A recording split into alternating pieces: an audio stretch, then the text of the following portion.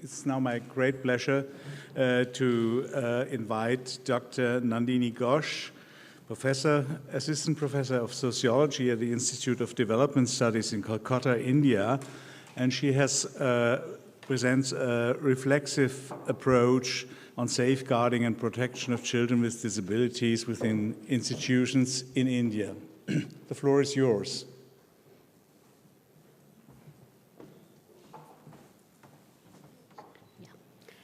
Hello. Yeah. I am going to be speaking about experiences from India, and they are vastly different from the experiences that we have been hearing about. And I'm sure it's going to resonate with the experiences of a lot of the people who have come from the third world countries, because we are more communitarian societies, and the way that just before this, when we hear about the Royal Commission in Australia, the way that the state in Australia takes responsibility towards framing policies is not something that happens in our countries in the same manner. So I will be talking primarily about how because of certain violation of the child rights policies in terms of disabled children, how a group of activists and advocates got together to work towards framing guidelines. And this was a completely non-state-sponsored initiative, which made it significant. It was very local, but there were problems in it, and that's what I'm going to reflect on. So, as we all know, the child rights discourse has been shaped by the UNCRC, and we've been talking about it. And UNICEF also talks about how state parties have to take responsibility for protection and care necessary for children's well-being. And UNICEF, particularly in consonance with the UNCRC, talks about how states should direct the institutions, services, and facilities responsible for care and protection of children to conform to the standards established by competent authorities. And there should be monitoring. Yet the UNICEF data itself assumes that there is 1 million children who experience violence and abuse every year. So we've been hearing about child protection, child abuse a lot, so I will not go into the definitions. But basically, if we look at the discourses around safeguarding and protecting of children, we see that these are mainly legal discourses. They are bureaucratized, and they are also part of the larger neoliberal framework. As such, the focus of safeguarding gaze rests more readily on the individual child, the parent, the family, rather on the larger social context in which children's lives are lived. The discourse around the universal child also becomes a little problematic because it conceals the fact that certain vulnerable groups of children require different strategies for inclusion. So, just to give an example, Article 23 of the UNCRC talks about how a disabled child should enjoy a full and decent life in conditions which ensure dignity, promote self-reliance, and facilitate the child's active participation in the community. But in the same article, there is also the stipulation that the provisions for inclusions will be subject to availability of resources, which means that a lot of the developing countries will never find the resources for disabled children to ensure their well-being. And that is what is happening mostly in India, where India is a country which has very good policy frameworks. And this I will say with emphasis because almost every international convention that is there, India has signed and ratified, and we have very good policy frameworks. The problem is in the implementation of the policy frameworks and the monitoring of the systems that are set up by the state. So that is where the major problems lie. Now, coming to India particularly, 40% of India's population are children. So that's a very big number. And the two main laws that I'll be talking about, which concern children in need of care and protection, one is called the Juvenile Justice Act of India, It talks about all children who come under the, into the state system, and they are to be cared and looked after by the state. And the second is the act which came in 2012, which is called the POCSO Act, the Prevention of Sexual Offences, Protection of Children from Sexual Offences Act of 2012, and it talks about fostering a safer environment for all children. So what we see is that despite these laws being there, and despite the fact that these laws talk about all children, they do not have provisions that are there specifically for disabled children to cater to the specific requirements of disabled children. So the whole point is that the safety and protection of children, of specifically disabled children, has now boiled down to CCTV cameras and fire extinguishers. There is nothing more in any of the institutions, and I am talking about entire range of institutions, which includes schools, which includes institutions providing services, and residential institutions. So there's nothing more than these two provisions that we see.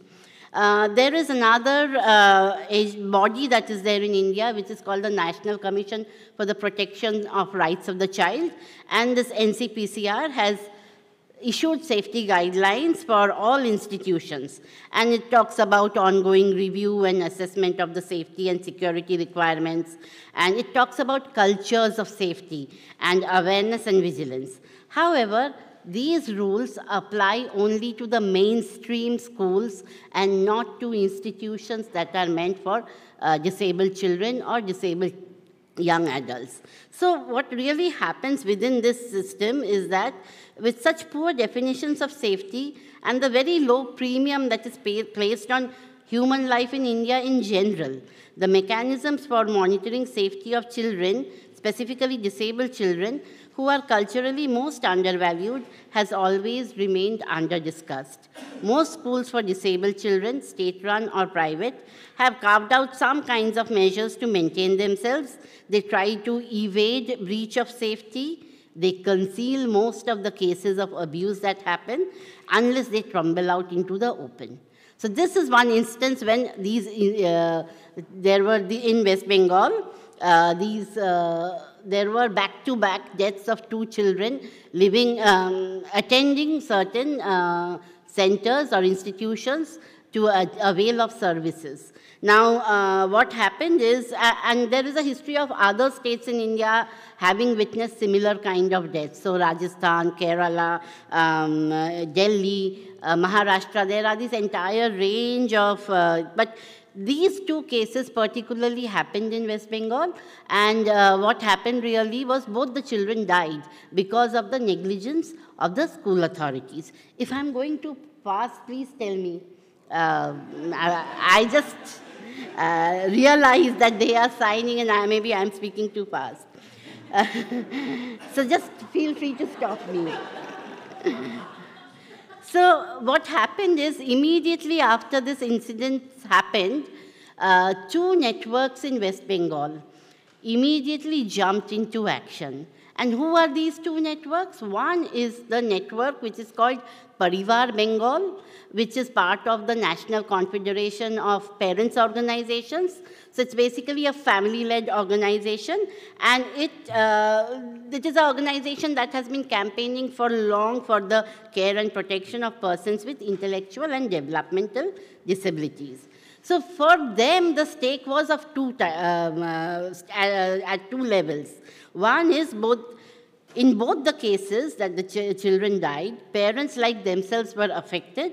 And secondly, many parents ran similar organizations or sent their children to such organizations. So they couldn't envisage the closure of such organizations because of the death of the children. So the closure was not an option for most of these parents, because this was a space where the children could develop, as well as it was a place that provided respite care to parents for some part of the day.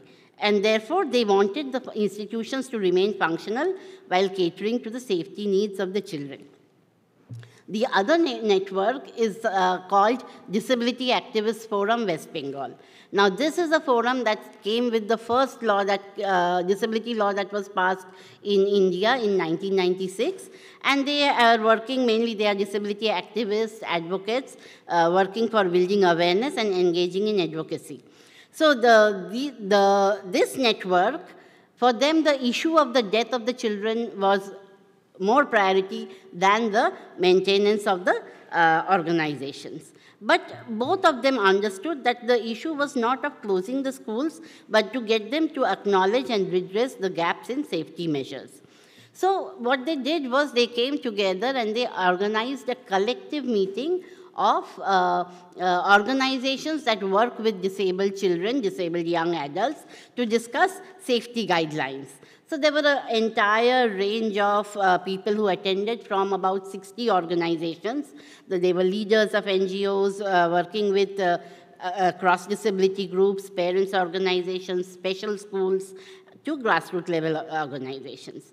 And the reason that a lot of these representatives came to this meeting was the fact that they were concerned not just about the death of the disabled children, but also about their own existence, because they were afraid that the state would now step in and take measures to stop their operations. So they feared that they would be closed down. So the thrust was on maintaining, as my co-presenter was, of the halo that they had in the disability and social sector. They were looked upon as providing the most necessary and appropriate support to one of the most disadvantaged groups of society.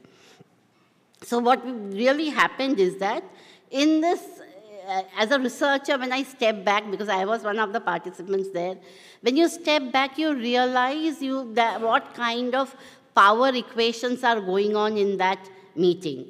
The big NGOs that worked with disabled people, they immediately said, we have safety policies in place. But we realized after a point of time that these were only guidelines for physical accessibility, and some of them had a visitor policy where they wanted to restrict interaction with the visitors. This was very significant because all organizations, they said that they practice safety measures, but actually they have never codified any of these safety measures. Other organizations complained that there were no state directives given for maintaining of safety protocols, and this became very important. The fact that the state in India had never really issued any directives that would promote the safety of children, young adults in the, within the organizations. Many of the institutions actually expressed that if the state provided safety guidelines, they would be willing to abide by the same. So this was also a way of seeking legitimacy in the eyes of the state and the state government, instead of self-regulation for the benefit of the children and the families that they were working in. So the reactions were diverse. There was denial. This will not happen in my place, so I don't need safety guidelines. We are a small organization. We don't need safety guidelines. To complacency, we have specific arrangements in place, and all this was used to rationalize the fact that there were no written safety guidelines in any of the organizations, however big or however small. So this was a reflection of the way in power operates within the disability sector in India, where there is little accountability on part of the NGOs in terms of the provisions of safety.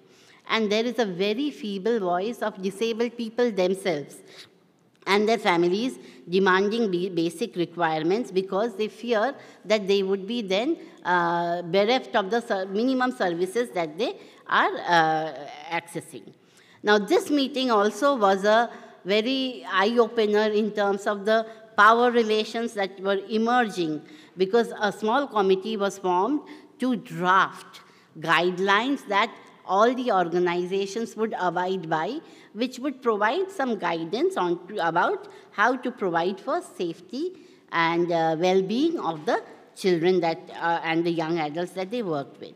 Now, this is very interesting because all the big NGOs big in terms of the people they serve, big in terms of financial resources, wanted to be part of that committee, because they did not want necessarily to contribute to the safety discussion, but they wanted to see how the guidelines would not restrict their operations. So that was very interesting. Yeah. But having said that, a lot of these small organizations came up and they started asserting themselves. And these small NGOs were run by parents on a small scale. Their fear was that stringent safety guidelines would mean the death of their organizations, because too many protocols would require heavy financial cost, which they could not countenance. So, as a social scientist, if I take Foucault's concept of power being everywhere and how power can be embodied in discourse, knowledge, and regimes of truth, this is something that we saw in operation. So the process of drafting the guidelines was therefore fraught with struggles of these different groups that wanted their voices represented, but the ability to flag the issues of safety was very limited, and the experience of diversity was restrictive. So it was a challenging exercise, because they were cross-disability groups, and it was very difficult to accommodate all groups in the same safeguarding guideline. It was very difficult to do that. So what really happened is we looked at international documents, but some of them were irrelevant just because of the cultural context in which we live in.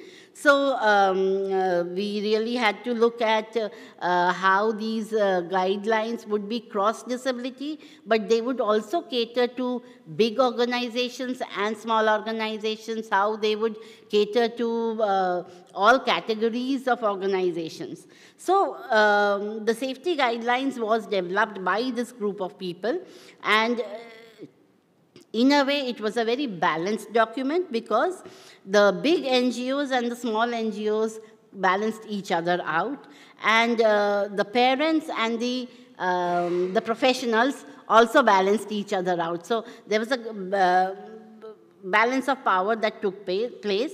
The parameters were discussed and they were built into the guidelines, and ultimately it actually became the safety and well-being guidelines rather than just being safety guidelines. The cooperative and collaborative process ensured that the voices of all groups were represented and the concerns of all diverse NGOs were accommodated within the provisions. While the safety guidelines highlighted infrastructural requirements, they also gave emphasis on good and safe practices. So basically the guideline, if I can show you later, is kind of a graded guideline. So if you're a small organization, minimum this must be there. And if you're a big organization, this is the kind of extent that must be there. All the parties acknowledged that the safety guidelines, however, was a living document. That means safety is something that is going to undergo, the notion of safety is going to undergo change. Safety cultures will also undergo change, the idea. So this could be adapted by diverse NGOs as per their needs and would need to be reviewed periodically as the context and requirements of diverse groups of disabled people changed. Several NGOs who were more invested in the process decided to use the guidelines to assess their own safety thresholds and improve their safety practices. With continuing advocacies, these two networks, West Bengal networks, convinced the state government to use the guideline. What the state government has done in its capacity, they have sent out the guidelines to all organizations, institutions that work with disabled children and young adults. Yes, 2 minutes. But the state refuses to take on the monitoring responsibility that they should be taking, because private agencies cannot do the monitoring. It is the state that has to take the responsibility of the monitoring. So in conclusion, I want to just make this point that In a cultural context where the safety of disabled children is a much ignored issue, the developing of safety cultures becomes of primary importance, not just as tools that can be used to fix unsafe organizations, but as a commitment towards safety management. This initiative by these networks, though emerging from a need for self-preservation, signaled the sense of responsibility towards users of services. Most of the NGOs that were part of this process are the networks which acted as pressure for them to join the movement, but it was also a recognition that the safeguards provided by such an initiative could only benefit them in the long run. Thus, the social capital that they had already access to was leveraged to project political correctness along with the calculation of the larger benefit that could accrue to them by becoming aware of the safeguarding protocols. It also gave us the chance to ensure representation and voice of particular groups and their concerns. Thank you.